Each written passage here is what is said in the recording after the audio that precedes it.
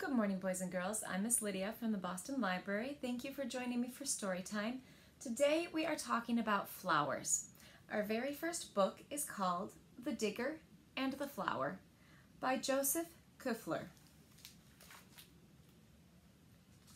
It was morning and the big trucks were ready to work. "Let's hoist," said Crane.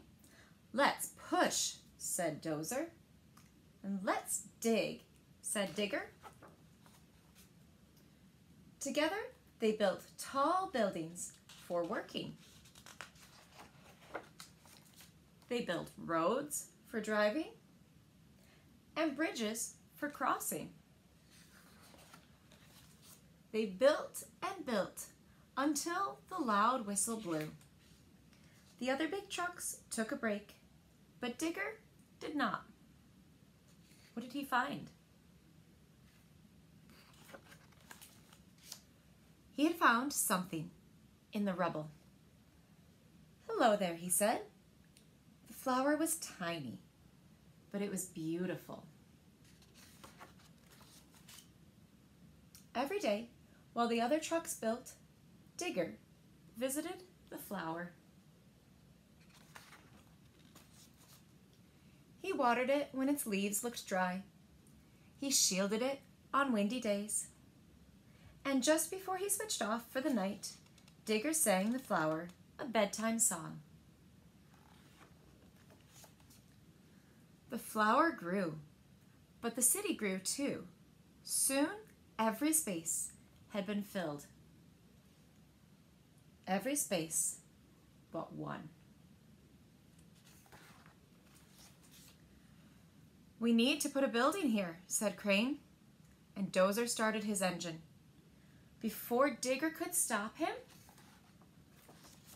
Dozer blew a big puff of smoke, and he cut the flower down.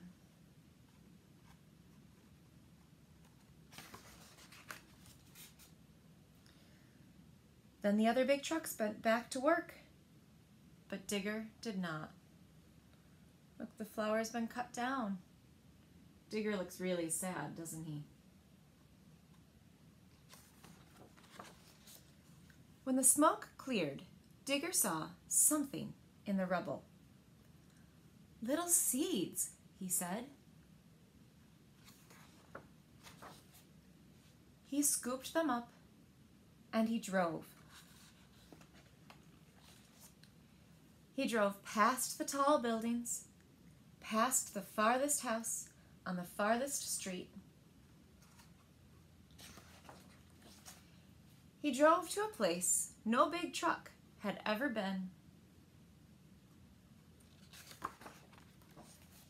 There, Digger stopped. He dug and scooped, and he tucked the seeds into the warm earth. Every day, Digger cared for the seeds.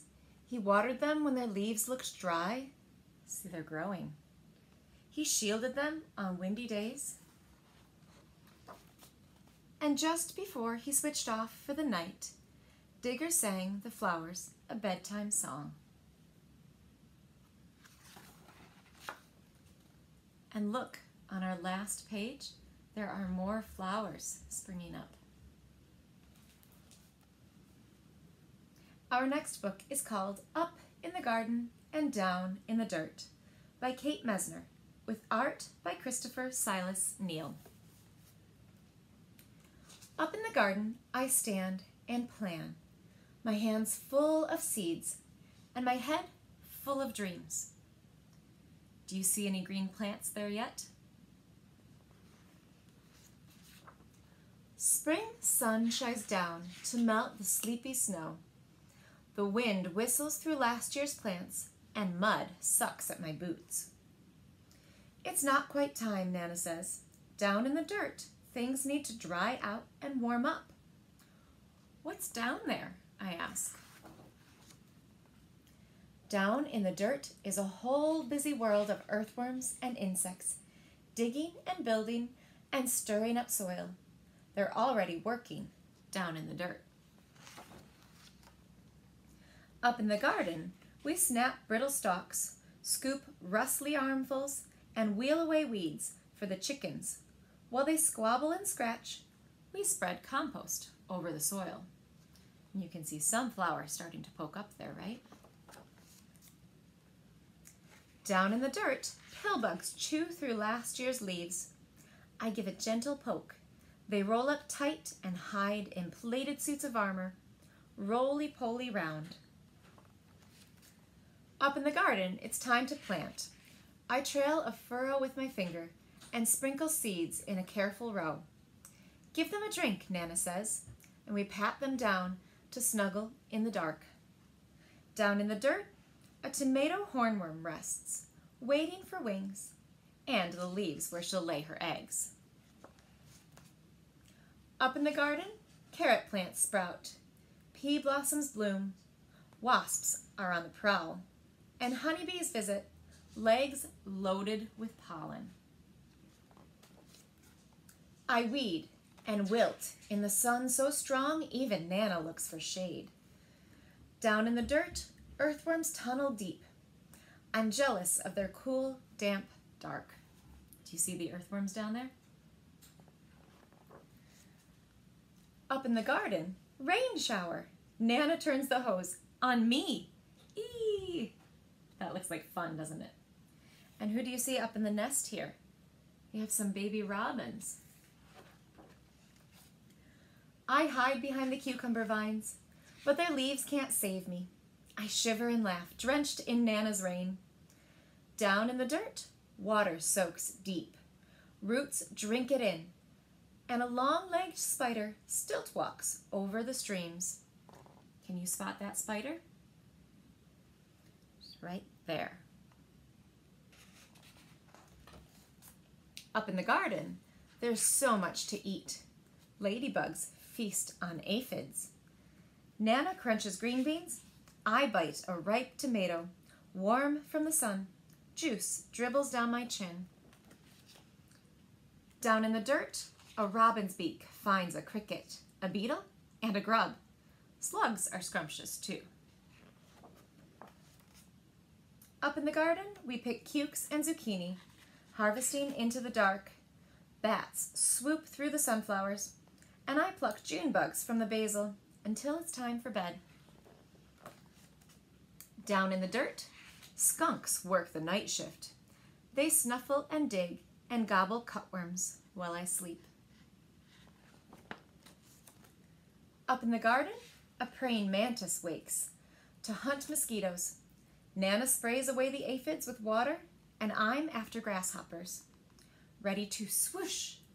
But, snap! Who got it first? Someone else is faster. Down in the dirt, a smooth, shining garter snake crunches on supper. Up in the garden, a wind grows cool. The pumpkins blush orange, and sunflowers bow to September. Nana ties them together to build a house for reading. That looks like a wonderful place to read, doesn't it? Down in the dirt, an orb weaver spins her web, strand by silken strand. She'll munch on moths tonight. Up in the garden, colored leaves litter the squash vines, and we know the cold is coming. Hurry, hurry, and harvest. There's enough for the neighbors, too. Down in the dirt, frantic ants gather what we leave behind. They're storing food for cooler days ahead. Up in the garden, frost draws lace on leftover leaves, where secret egg sacs hang, waiting for warm to return. We say goodbye and spread the winter blankets. Down in the dirt, beetles burrow, ants scurry home, and earthworms curl tight in the dark. When Grandpa calls us in for soup, an autumn moon is rising. Up in the garden, dry corn stalks tremble and the wind smells like winter. But the long, ripe days of summer still rest in the garden beds.